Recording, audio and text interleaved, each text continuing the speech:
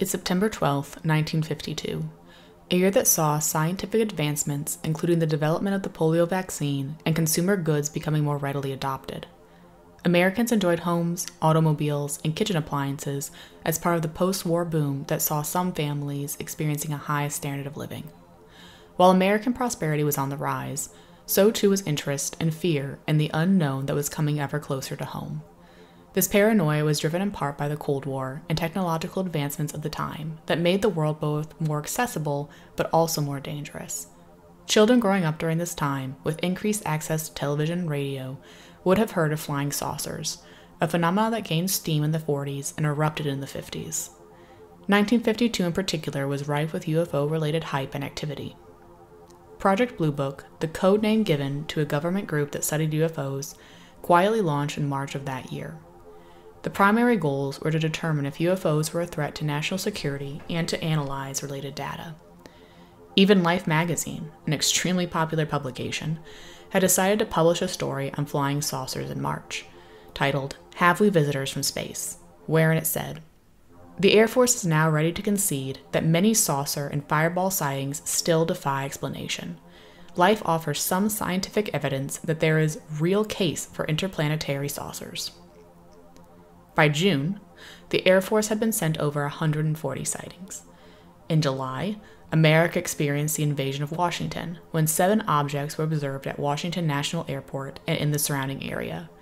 These objects garnered attention as they were not in the pathways for military or civilian flights. Other sightings of the objects were reported that day, the accounts culminating with the UFOs flying past the White House and Capitol building.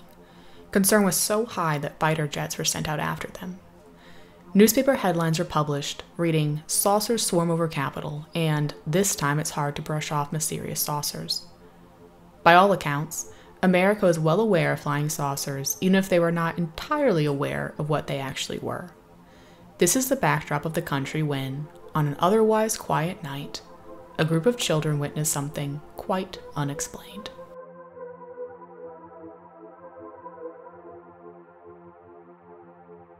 The day is coming to an end, and the sun is starting to set on a mild summer Friday in Flatwoods, West Virginia. With the school day done, children are out playing in the small town, home to just over 300 people. Out in the schoolyard, a small game of football is underway, with players including brothers Edward and Freddie May and Tommy Hyer. Suddenly, a bright object, described as an oval-shaped ball of fire, flew overhead and appeared to crash onto the property of a farmer, G. Bailey Fisher. Excited and intrigued, the trio ran home to Edward and Freddie's house to tell the boys' mother, Kathleen May, about what they saw in the evening sky. After hearing the boys' story, Kathleen gathered the group, now including Neil Nunley, Ronnie Shaver, Eugene Lemon, a 17-year-old National Guardsman, and a local dog. The group made their way up the hill, over the property fence, and into the woods surrounding the farmland. As they moved deeper into the woods, they began to pick up on a strange, egg-like smell and see a faint mist spreading out over the grass. Lemon led the group, shining his flashlight across the tree line. At once, the dog took off barking into the mist before then flying back past them a moment later. Lemon moved his flashlight up to the trees beside them as suddenly a large metallic frame came into focus. Screams erupted as the light brought the enormous creature into view. It was described as 10 feet tall, with a bright red face and glowing eyes that illuminated the area around it. It appeared to have a green, skirt-like garment covering its lower body, made of some sort of metal.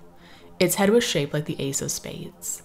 As the flashlight hit it, the creature began to hiss, like frying bacon, as described by Kathleen, releasing a dense cloud of mist. The air filled with the nauseating fumes, and an oily substance was thrown onto Kathleen and the children below. It began to hover towards the group. Lemon dropped his flashlight and ran back through the trees and over the fence, the others close behind.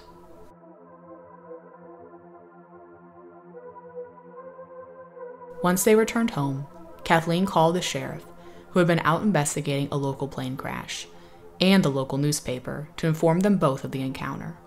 The grandmother of the May siblings stayed with them and cleaned the oily substance from them. Horrifyingly, it wasn't long before the children's throats became so swollen that they could not eat or drink. The May boys weren't the only ones to experience health issues after the encounter. Lemon was seriously ill, experiencing convulsions and vomiting throughout the night. For many of the group, their symptoms persisted for weeks following the encounter. One doctor who treated them said that their condition was similar to that of those attacked with mustard gas. The incident was detailed to the Air Force, and investigators came to review the scene. They stated that there was an unusual smell in the area. It was said that the trees were singed at the top and had broken branches, as though something had come down from the sky. Marks were also found in the dirt, as was flattened grass and a slick substance.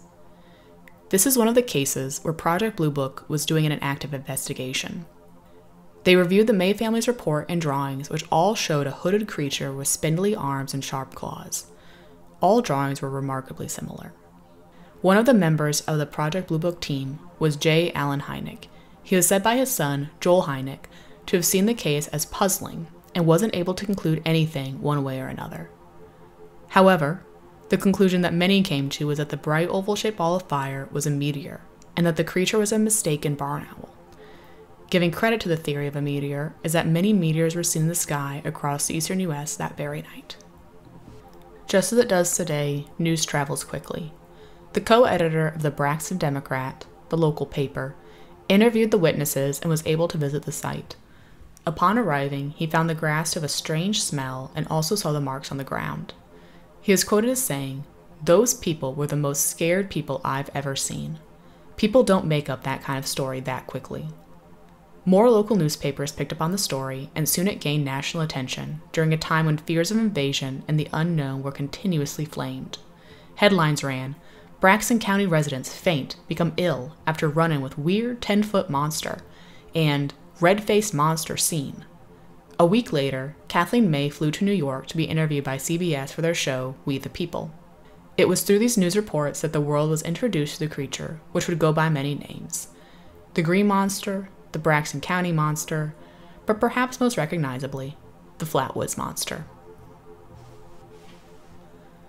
While the sighting that took place that warm September night in 1952 is the most widely known encounter, some reports claim that it was not the only one, and it was the encounters that took place before the run-in at Fisher Farm that are of particular interest. 3 weeks before, a mother and a daughter in Weston reported having seen a figure similar to that seen by the May group.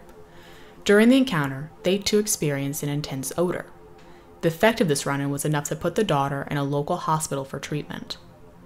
A few days prior to September 12th, a strange sighting was reported by a Mrs. Harper.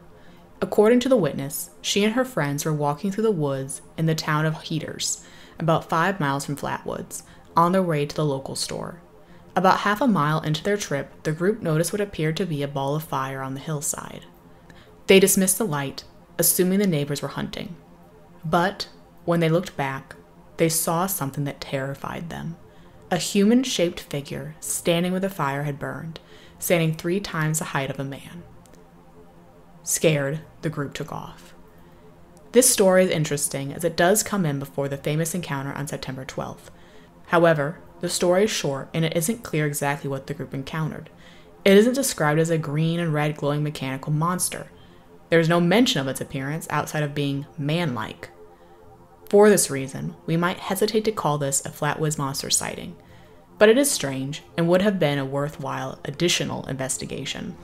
Mrs. Harper is quoted as saying in a letter obtained by the Flatwoods Monster Museum from her granddaughter, "I think him at least average in smartness, but think me crazy if you will. I will never believe anything else." On September 13th, in the early morning after the Fisher Farm incident, the director of the Board of Education in Flatwoods saw a flying saucer take off a ways from his house. He reported it to the paper and was then informed of the event that had taken place the night prior. Next, on September 13th, in Strange Creek, a town about 20 minutes from Flatwoods, the Santowski family was driving between Braxton and Clay County when their car died.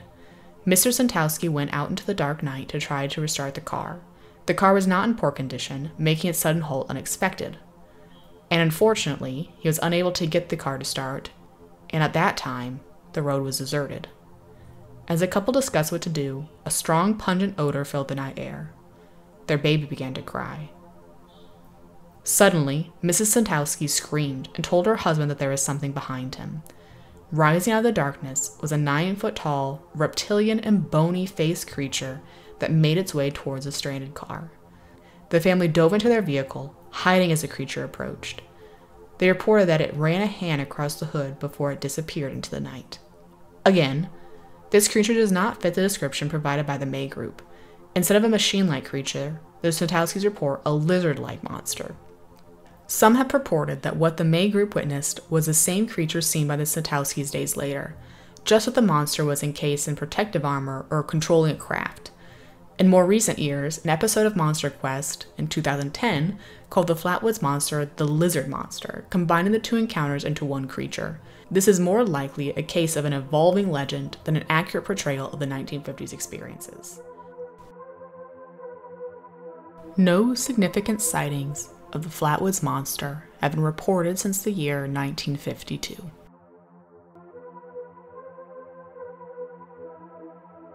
If you visit the town of Flatwoods today, you'll find that it is still very much a small town. The population is about the same as it was over 60 years ago. A large sign introduces visitors to the town, reading, "Welcome to Flatwoods, home of the Green Monster."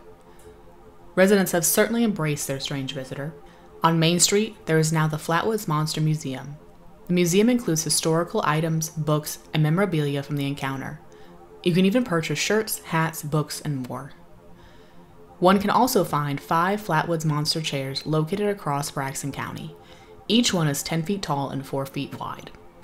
There is even a restaurant called The Spot that serves alien-themed subs like the Monster Burger and has a Flatwoods Monster-themed interior. A festival celebrating the monster is held each year. These attractions help to bring in hundreds of visitors whose purchases help support the local economy. The Flatwoods Monster has impacted culture even outside of West Virginia. Different video games, like Fallout 76, reference the legend. Perhaps the most significant indicator that the Flatwoods Monster has had an impact on entertainment and culture is the fact that we are still talking about it today.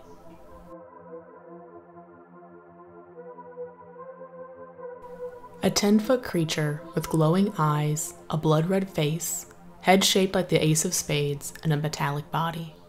This is the Flatwoods Monster. But what exactly was the creature? A common and widely accepted explanation is that the oval ball of fire seen by children while they played in the schoolyard was a meteor. As mentioned previously, there is some support for this theory in that several meteors were seen traveling across West Virginia that same night. As for the creature itself, many put forth the theory that it was a barn owl that was frightened by the group's appearance. Barn owls do raise their wings, forming a spade-like formation, and their vocalizations are quite different from other owls. They sound like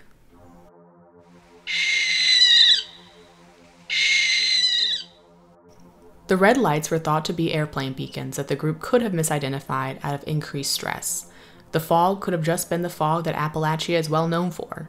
Think the Smoky Mountains. The illness experienced by the witnesses was shrugged off as hysteria. Combined, these paint a simple explanation of what the May group encountered on the Fisher farm. The ordinary turned into the extraordinary due to preconceived ideas and active imaginations. While this reasoning satisfies many curious investigators, some still sit with questions.